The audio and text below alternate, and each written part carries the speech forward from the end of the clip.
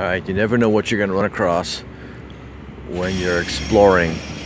First, the Girl Scout headquarters, 330 Drayton Street, National Historic Landmark, 1965, National Register of Historic Places, 1966.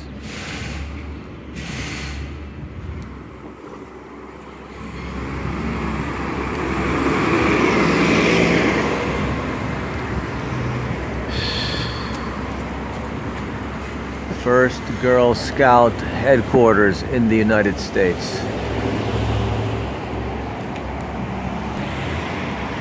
Birthplace of Girl Scouting in the United States, March 12, 1912.